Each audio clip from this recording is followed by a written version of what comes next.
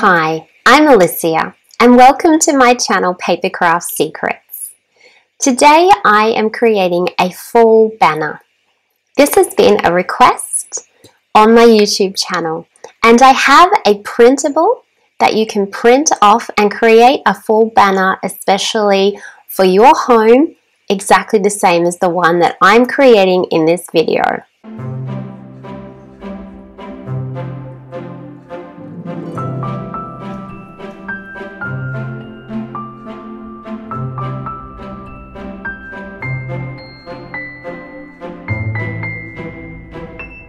This is an easy project to create. You're going to love it. So let's get started. The first step is to print your pages from my website. There are 5 pages of the banners and there are 2 pages of the fussy cutting elements.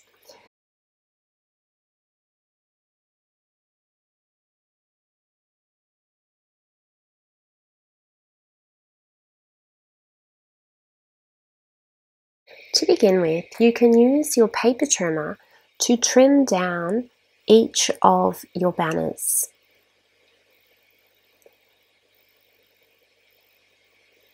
Using your paper trimmer is the quickest way to trim out your banners, but it also can be a little bit tricky to get a very accurate cut on the black line. You can finish off the point of the banner with a pair of sharp scissors. I'm going to cut the rest of my banners with my sharp scissors because I just like the control a little bit more, but you choose the option that suits you the best. So I'm just working now in very fast speed to cut out all of my banners, and once you've got them all cut out and ready to go, we're ready for our next task. Here's our banners all spread out so beautifully. Now we're going to deal with our element page. Now there's one element page in the kit, but you need to print it twice because you'll need 10 pictures to go with our 10 banners. So what I'm doing first is I'm just cutting them out roughly so that they're smaller and easier to handle to fussy cut out the whole image.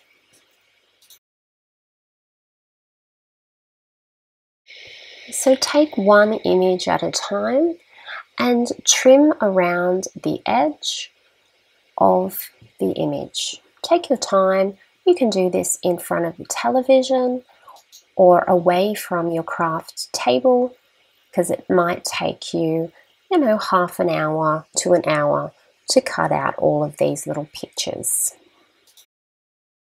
Once you have all of your fussy cutting done, we're going to punch some holes in the top corners of our bunting.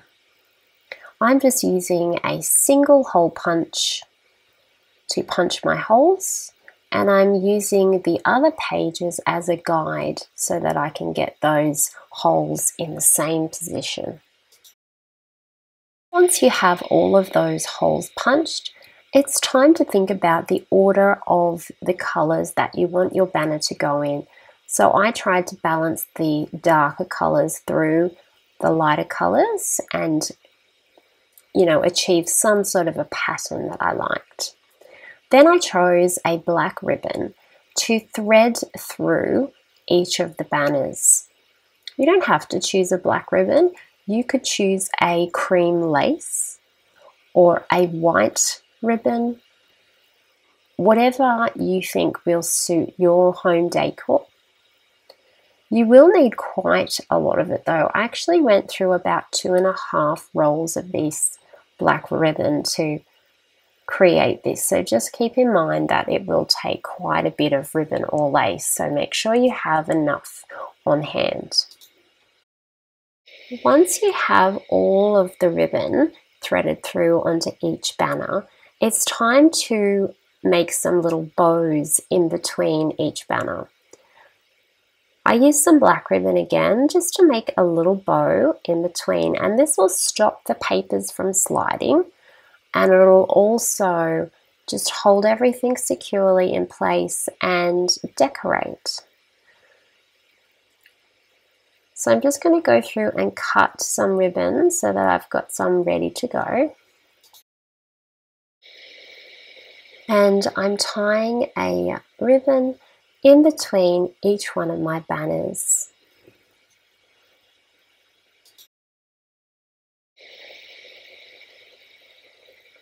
I'm also tying one on the ends, both ends of each of the banner to hold everything in place.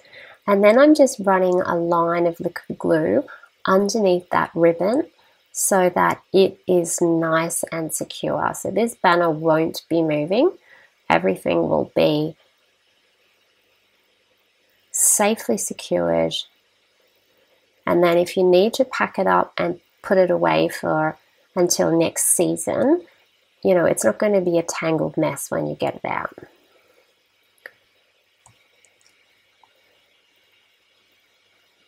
So just continuing with the bow in between each of the banners and gluing that ribbon down on each of the banners. Once you have finished that step, we're moving on to the next step, which is adding our fussy cut images. So what I'm doing here is enjoying the process of picking an image that best matches the background pattern on the bunting. And there are 5 different images and 2 copies of each design. So you want to sort of think about whether you want them to be in a special order or whether you're happy with them being in any particular order. I just didn't want 2 images next to each other. And I tried to pick contrasting colors.